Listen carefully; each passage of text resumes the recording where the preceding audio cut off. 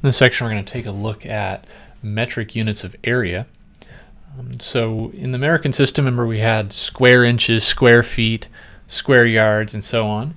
And in the metric system, we have square meters, square centimeters, square millimeters, and similar units like that. And then also in the American system, we had the acre, right? And we kind of have an equivalent here in the metric system. We have the air and the hectare. So, so you can kind of draw an analogy between those two measurements.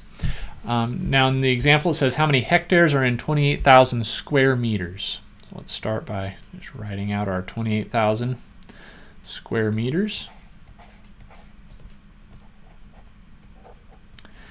And now let's take a look at what we have up here for equivalencies.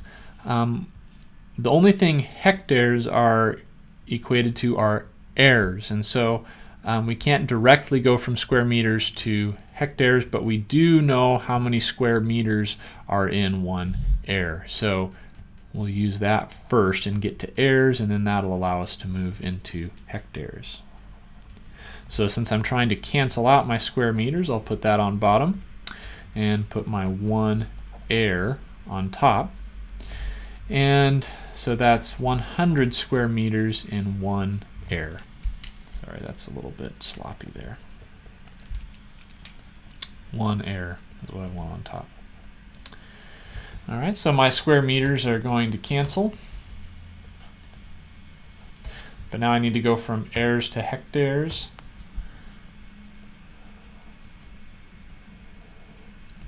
So I need airs on the bottom so they cancel, and hectares on top, and I know that there are 100 airs in 1 hectare.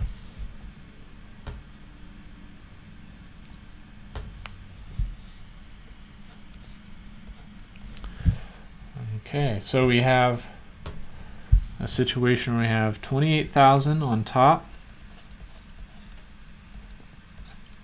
and on bottom we have 100 times 100, so that's 1 followed by 4 zeros.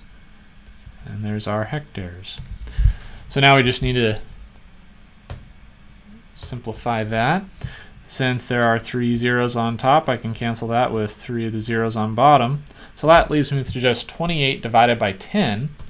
And we know that when we're dividing by a power of 10, you just move the decimal point back the same number of places as zeros. So there's only 1 0 left down here. So I move it back 1 place, giving me 2.8 hectares.